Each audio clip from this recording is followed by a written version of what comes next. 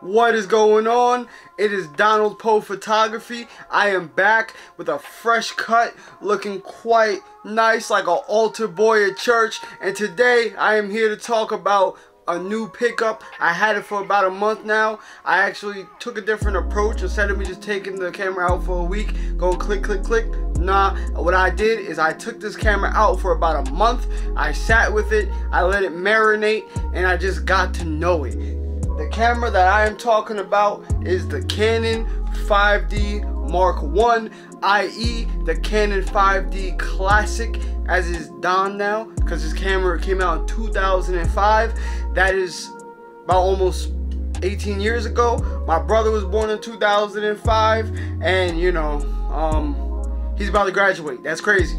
So this camera came out brand new, $3,000 USD. We're gonna do a little inflation. I believe that's about 5K right now, $5,000. That's a lot of money. But guess how much I got this camera for in 2023?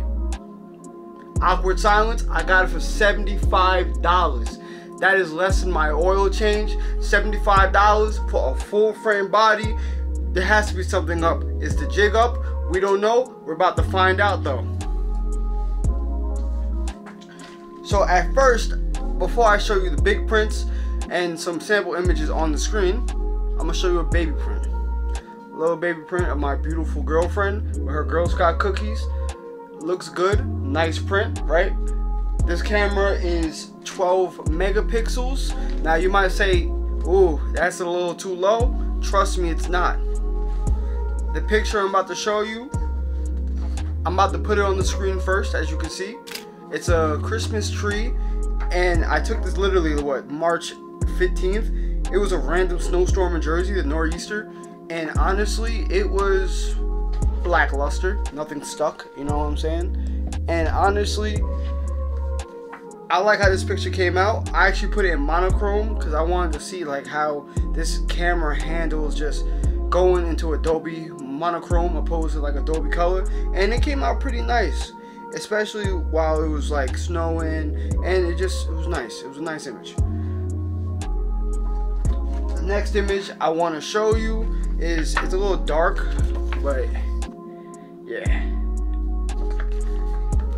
pretty nice. It did come out on the darker side. I underexposed the image. I'm starting to learn with printing, you're supposed to overexpose a little bit, but honestly I like the dark moody tones. So I actually have a couple talking points I'm gonna go over. Let me just open up my iPhone right here.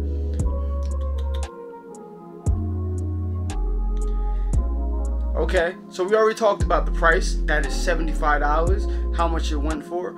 And it goes for about 200 USD right now, I'd say. If you could find it for under 200 USD, I'd buy it. Because $75, ooh, I think I hit the record, honestly. The second thing I want to talk about is the image quality. Now, I already brought up that it is 12 megapixels. I showed you some prints. I'm actually going to show you the Christmas tree again because I don't think I showed it at the camera. That's pretty nice. $5 print. Looks good. I'm going to put some images on the screen right now. So, as you can see, you wouldn't be able to tell that this is a 2005 camera from 2005. The images have a nice warm look to them. And by the way, if you're thinking that I'm trying to bamboozle everybody and like I put like some $2,000 glass on here to show you how good the 5D Classic is, you're mistaken.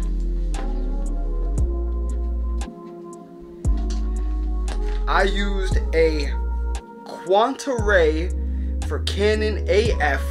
It was for film cameras. It's Quanta-Ray 2890 3.5 to 5.6. I used this lens. I got it for $15 at a thrift shop.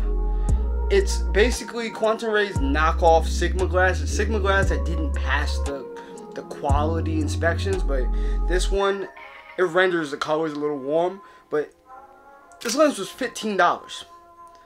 I basically took a camera that I got for $75, put a $15 lens, and I got stellar results. And not just stellar results, I actually did a photo shoot I brought my 5D Mark II, I brought my XT2. They're wonderful cameras, but I had this 5D Classic in the car, and my friend Lucy, it was her birthday shoot, and I took a couple pictures of her before, and to show her. Like, I went to the coffee place where she worked at. We took, we were just talking and stuff, chopping it up, and she was like, "Wow, that camera looks nice, and the images look nice too." So this is when I was just carrying it around, I carried it for a month before I made this video, and I took it inside. I put the my little flash on, and these images are amazing. They are nice. They are crisp. They have a nice, warm, cool look to them. I was amazed. I was taken aback, actually. I spent under $100. Got a full frame camera, and I got this nice lens. I had this lens for about 2 years now. I used to use it on my film camera. I'm gonna make a video about this lens soon, though.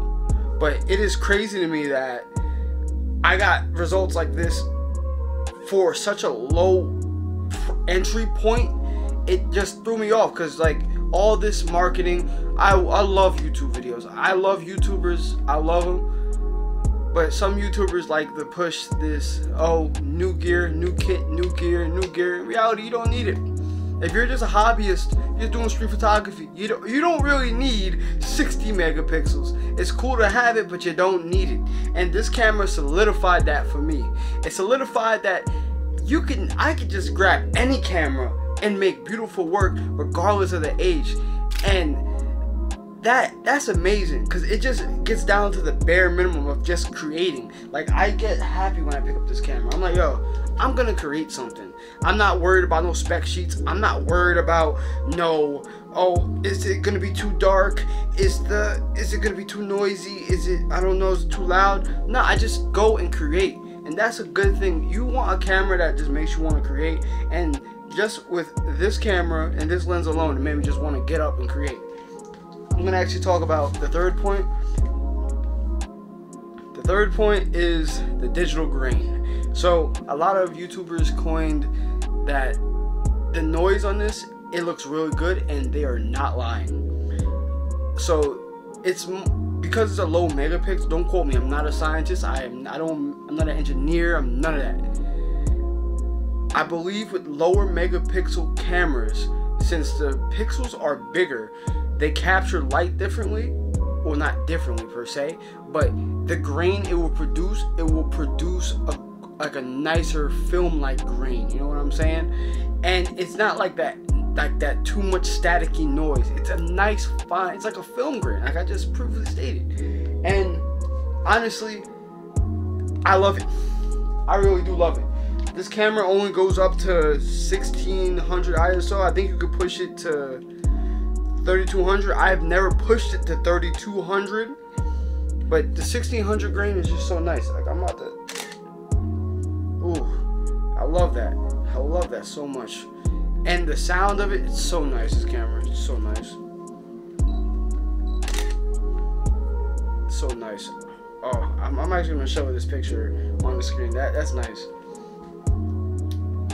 I prefer to use the camera in JPEG, because the JPEG render, it's just a good image. Like, some cameras you gotta, like, especially a little on the older side, cameras on the older side, you gotta like use RAW. But for this camera, you don't really have to use RAW.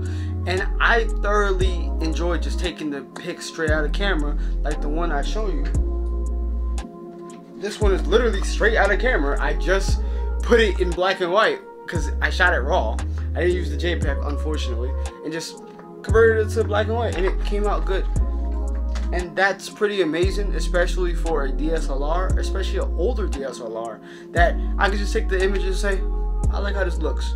You don't really have cameras like that no more. And this camera is something special.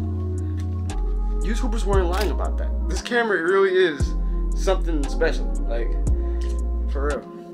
So I'm gonna actually summarize this video. I'm using notes now, Number 4, the final part, would I recommend this camera? I will definitely recommend this camera. If you can pick up this body, now the body, they're old, so they're gonna have some worn, some shutter actuations on it. And you know, I believe the early models, the serial, let me check my serial number. What is this? Oh, I'm good. Oh, it's like a newer one. Sweet. So if it starts with like a 0, like the mirror falls off, but you can just glue it back. It's like a easy DIY, like 20-minute job. And you got a good camera. So these 5D bodies are just made to last. Like the 5D Mark II goes for what? So like 250K shutter accuations. It's rated at 150, but multiple people got 250K shutter accuations. That's more than I'm probably gonna use in my lifetime with one camera. I'm gonna be honest. My X100V, I might push that maybe to 150 by the time I'm an old whippersnapper. You know what I'm saying? But if you can get this camera, buy it, secure it. This is a classic. As I just said, it is called the 5D Classic. It is actually a classic. It is a certified banger, as the kids would say. Please buy this camera. It is great. Trust me. So, I'm just going to summarize everything real quick. The price, I got it for $75. You can find it for about 200 USD, even cheaper. I wouldn't recommend paying 500. 500, you're reaching 5D Mark II, 5D Mark III. Actually, 5D Mark III area, because 5D Mark II go for like 300. Buy the 5D Classic. It renders a look unlike other cameras. It's like, it's not CCD, but it's like different from CCD. And not in a bad way. It has a different look, and it's really good. I definitely recommend it. The image quality, as I just said, the look is beautiful. 12 megapixels is more than enough. I'm gonna print something 2030 soon to show like, hey, you only really need 6 megapixels to be cool, you know what I'm saying? To really print big. Image quality is there, especially for social media. Full frame, you know, cinematic look. The digital grain, great. Push this camera up to 1600. I haven't shot it at night yet. I gotta shoot the D200 first at night and then this camera at night. But honestly, I haven't really had any issues, especially when I put the nifty 50 on it. It looks great. Images look great. They're sharp. They're really good. The grain, you could just push it up to 1600. You're gonna enjoy it. You're not gonna really regret it. You're not even gonna want to reduce the noise, honestly. You're gonna want to keep it. It just adds a nice character to the image. And number 4, would I recommend it? Yes, I would recommend it. Obviously. Thank you for watching. I took a little break. I just wanted to come at this channel a different way. I just wanted to finish up the winter, just do my own thing. But now that it is springtime, my hair's short, my beard's short, I'm back in action. I'm gonna drop some videos soon. I got some stuff cooking up in the lab. We're gonna have a fun time, a fun summer, fun spring, fun fall. Thank you for watching. All 161 of you guys, yo, that's crazy. I wouldn't think I would have a channel that big, even if I was like 10. Thank you for watching though, for real. Thank you for listening to my rants, my TED Talks. I go all over the place. I'm a little sporadic, but thank you for listening and trying to pay attention. I appreciate you. Let me know if you have a 5D. Or let me know any camera that you recommend. If you recommend a certain camera, put it in the comments so people can see. We need to listen to other people's stories. Other people have different experiences with cameras, and you should really take them seriously, you know? If someone has a D3000 and they have such a compelling story, how they took it out in the rain, how they did beautiful images, documented their life, listen to it and might check it out, you know?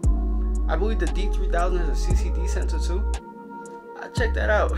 But I don't know about the D3000. I don't really have one. I have a D3400. I love that camera. Thank you for watching. I really appreciate it.